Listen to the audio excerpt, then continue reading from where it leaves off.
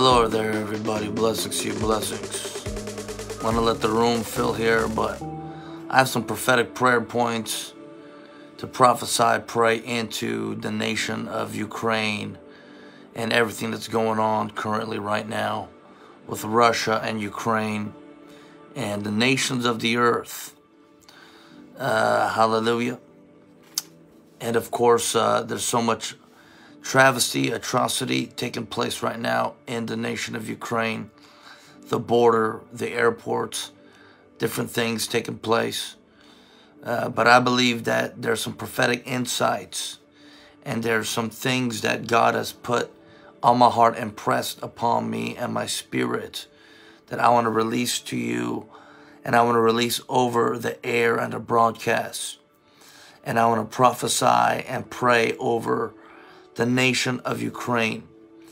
Amen. But I'm going to let the room fill right now. Of course, I'm sure many of you are seeing different news feeds and news streams, different articles, pictures, videos of all the atrocity, the destruction, the havoc that's going on in Ukraine, the borders of Ukraine, the airports, many different areas all across Ukraine. Can I get a amen? But listen, I have some prophetic prayer points I believe God has put and impressed upon my heart as I was in prayer today. I just felt these prophetic insights and prophetic points to share with you. Amen. So I'm just going to let the room begin to fill a little bit more, because I believe there's certain things that God has put and God has said that the world needs to hear. And of course, everyone's praying for Ukraine. But I believe not only is prayer the most important thing, but we also need to declare the word of the Lord. We need to get a word from God. Amen. And I believe right now there is a word for Ukraine. There is a word to share and to release in this time, in this moment, in this hour. Hallelujah. Shakarabakarabraska. So I want to let you begin to come into the room, into the broadcast, because as I was in prayer today, I felt these strong urges and I felt these strong points of insight to declare and to prophesy over the nation of Ukraine. Can I get an amen? It's Dr. Ben Lim here. Of course, what's going on right now with Ukraine and between Ukraine and Russia, really what's going on in America and the nations of the earth. It's not a surprise when you have a fraudulent president, when you have, people coming into positions of power and authority that don't have clear policies, that are not even sound in their right mind, and that are surrounded by globalists, one world order, elitists that have plans for the downfall of nations and regions and people groups. Let me tell you, God will not be mocked. Psalm 2. Why do the nations rage? Why do the nations rage? Why do kings, presidents, why do people plot in vain? Because God sits on the throne and he laughs. He laughs at his enemies. And let me tell you right now, God has a final word. God has the final word over the nation of Ukraine. And let me tell you right now, I believe that Ukraine is not going to come to an end. I believe Ukraine is not going to come to an end. So I have 5 things to share with you as I was in prayer today. I know many people are thinking that this is the beginning of World War III. Of course, Gog and Magog, according to the book of Ezekiel and prophetic books in the Word of God. Many of us, we've had our eyes on Russia. We've had our eyes on Israel and the Middle East and North Korea. But I want to share these 5 things over you, because I believe right now, not only do the people of God need to pray, but we also need to pray for the revealed revelation, the word of God to come forth. And I believe there's certain things that God has put in my heart that I feel so strong from the Lord. And I want to share and release to you, to the nation of Ukraine. So I want you to share this on your wall. I want you to give me some hearts and likes. And if you're in prayer today, this evening, wherever you are watching from, if you are watching what's going on in the news and the headlines and news feeds, and you are burdened with prayer, burdened with intercession, and there is, concern, fear, and worry creeping into your heart, I want to release these 5 things. I believe God is and has spoken over the nation of Ukraine. Irina Kerr, are you from Ukraine? I see the Ukrainian flag there. But I want to release these 5 things here, okay? Number 1, I saw with this whole situation, okay, I saw that many souls will be saved. And the church of Jesus Christ, the Christian faith, is only going to flourish more and more. And I saw the Acts church arising out of the nation of Ukraine. And I saw Christians flourishing. And Christians, thank you so much, Irina Kerr, praying with you and your family and your mother. So the first thing I want to release over you and over Ukraine, over the air, the atmosphere, into the situation. Number 1, I saw that many believers are going to be strengthened, and many people are going to turn to Jesus Christ in midst of this turmoil, in midst of this atrocity. I believe the church is going to grow. The church of Jesus Christ is going to rise up stronger than ever before. And many souls are going to be saved and won with the gospel of Jesus in Ukraine, in the borders of Ukraine. Shurakata. In the nation of Ukraine, the church is going to arise and be stronger than ever before. And many more people are going to be won with the gospel, the good news of Jesus Christ in the nation of Ukraine. Can I get an amen? The second thing that I saw is that this will not be the end of Ukraine. This will not be the end of the country, the people group, the nation of Ukraine. This will not be the end. I believe this will not be the end of Ukraine, but there will be a new beginning. I believe Ukraine, this is not the end for you. Although it seems like Russian troops are surrounding you and are coming in, I believe this is not the end of Ukraine. This is not going to be the end of this country. God has a great plan for the nation of Ukraine. And the Word of God says that out of every people group, out of every ethne, out of every ethnic group, out of every ethnic nation, God will reserve and preserve a people unto Him. So I believe, number 2, this will not be the end of Ukraine. As people think, as people are seeing it or thinking it, as they're seeing on the news, this will not be the end of Ukraine. Number 3, I saw a new Ukraine rising out of the ashes. The Word of God says that out of the ashes, He will turn into gladness. Out of the ashes, you will sing again. Out of the ashes, you will arise. So the third thing I saw and I felt in my spirit concerning this situation between Ukraine and Russia. Number 3, there will be a new Ukraine rising up out of the ashes. I declare that in the name of Jesus. A new Ukraine will rise up out of the ashes, out of the rubble, out of the smoke, out of the shaking, out of the atrocity, out of the injustice, out of the war and the warfare. There will be a new Ukraine that will rise up out of the ashes. Can I get an amen? Shurabaka. The fourth thing that I actually saw bordering nations and bordering regions surrounding Ukraine coming together.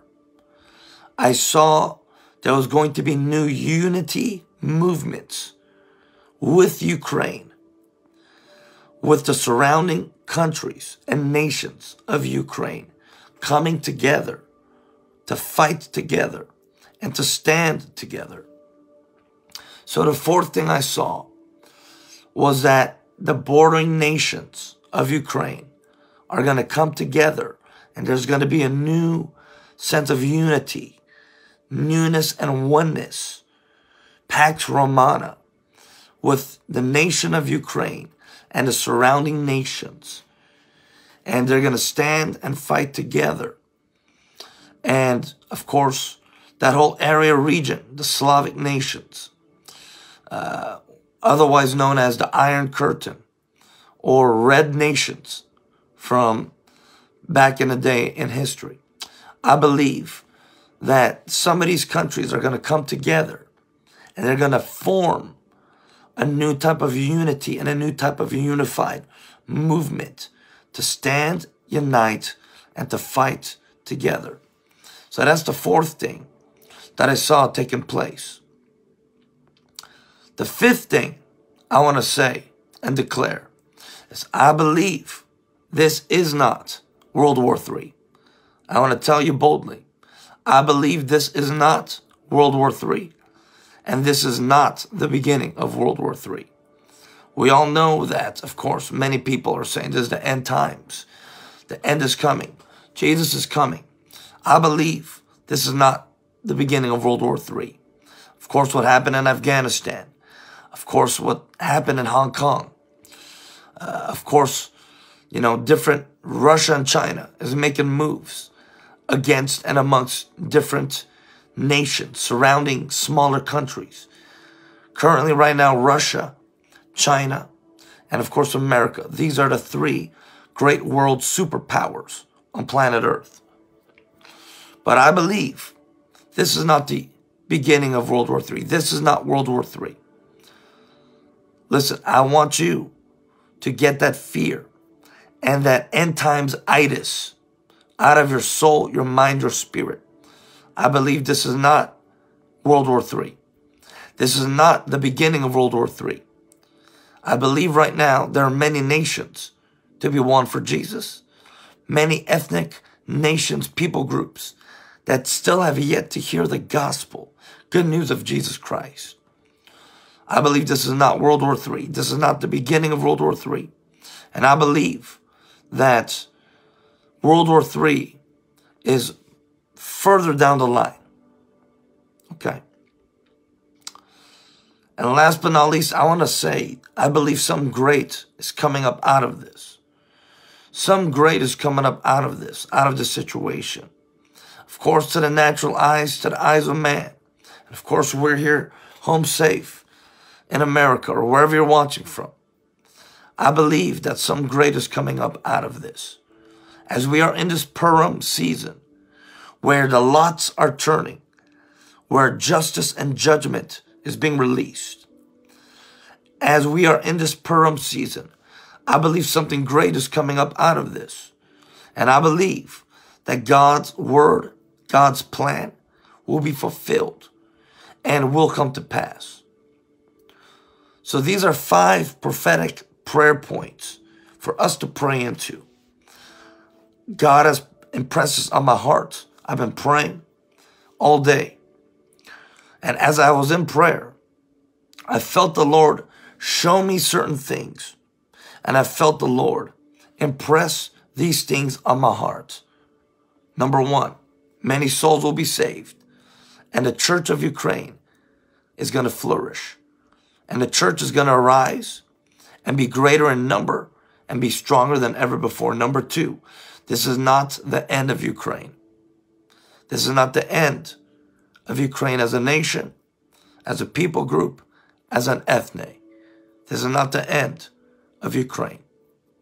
There is a new beginning coming. Number 3, I saw Ukraine rising up out of the ashes. Remember, the word of God says that he will turn your ashes into gladness, your mourning and sadness and sorrow into great joy. So I believe out of the ashes, the rubble, the destruction, there will be a new Ukraine that will rise up out of the ashes. Number 4, I saw a new unity movement with the surrounding nations, countries, different nations that surround Ukraine. I saw a new unity with some of the different surrounding countries with Ukraine that will stand together, fight together, and be together. So I saw different nations, because the different nations within Eastern Europe and in Western Europe, they know what's coming. They know what's going to take place, or what may be pending, or what may be looming. But I saw different nations coming together with Ukraine, standing together in a new unified oneness type of movement. Remember, there's power in unity. There's power in number. And the 5th thing, I believe, is that this is not World War III. This is not going to be another war, a great world war. This is not going to be World War III. This is not the beginning of World War III.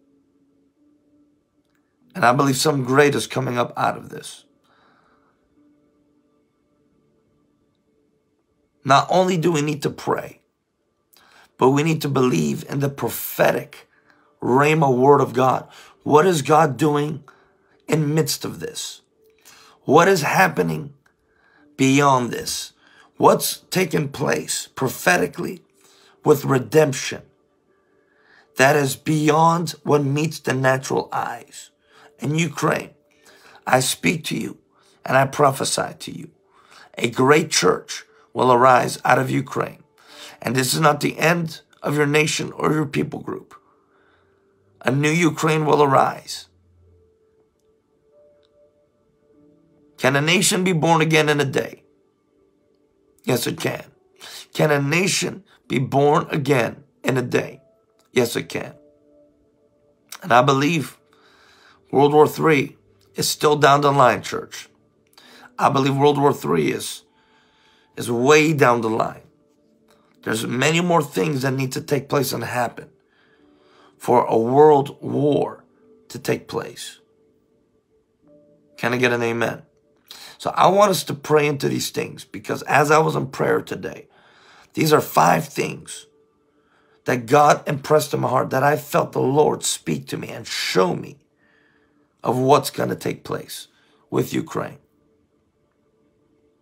It's not enough to pray. Prayer is everything. Prayer is important. But it's not just a time to pray. But we need to get strategy. We need to get revelation. We need to get word. And we need to stand together in the redemptive, hopeful, prophetic, future insight, intel of what else may be taking place that we don't see, that the news media, news channels do not cover. Amen. Ukraine, you will arise, and there will be a new Ukraine. Lord, I thank you for everyone who's watching today, that as we pray for the nation of Ukraine, we come into agreement with these prophetic words. And we come into agreement with what you are doing and what you are saying. We know that the enemy's moving rapidly, prowling around like a roaring lion, looking for whomever it can devour. But we know, Father, that you have a great hope for the nation of Ukraine. Can a nation be born again in a day? I believe in this Purim time season, the lots are changing. Turnaround is here. And there's going to be judgment and justice in the nations of the earth. God, I thank you for the nation of Ukraine. You are far from done with this wonderful, beautiful nation. And you are far from finished, from fulfilling the plans that you've set and ordained before the beginning of creation for this country. Can I get an amen? Lord, I thank you. Let God arise. Let his enemies be scattered. Sharabakarabarakata. God bless you, Ukraine. This is not the end. This is not the finish of you. This is just the beginning. The church will arise and be strong and multiply. New souls will be won. The church will be strengthened. There will be a new unity with surrounding nations. And I believe this is not World War III. I believe this is not the beginning of World War III. I believe right now that God's plans and purposes are going to continue to take place and happen for the nation and the people group of Ukraine. Let's stretch out our hands and agree in prayer. Lord, I thank you that your word will not fail. Every single plan and prophetic word will come to pass. I thank you, Father. Release miraculous intervention. Let the attacks of the enemy stop now. Release the hosts of heaven. Release angelic hosts and assistants. And I thank you for the fear of God that is coming. Once again, as I started in the beginning of this broadcast, why do the nations rage? Why do the nations go forth in turmoil and try to plot their vain plans? For it is God who sits in the heavens above, and he laughs. For God laughs because he knows what's coming. And let me tell you, something good and great is coming in the midst of all of this. This is Dr. Ben Lim here. Pray for Ukraine. Pray into these 5 prophetic words and insights. As I believe the Lord has put this on my heart and has shown me certain things that's taken place in the spirit and will take place in the natural. God bless you. This is Dr. Ben Lim. Tomorrow morning, 10 a.m. PST, I'm releasing our monthly prophetic word, the prophetic word of the month for the month of March. God bless you. This is Dr. Ben Lim. See you tomorrow morning, 10 a.m. PST. And watch a new Ukraine arise. God bless.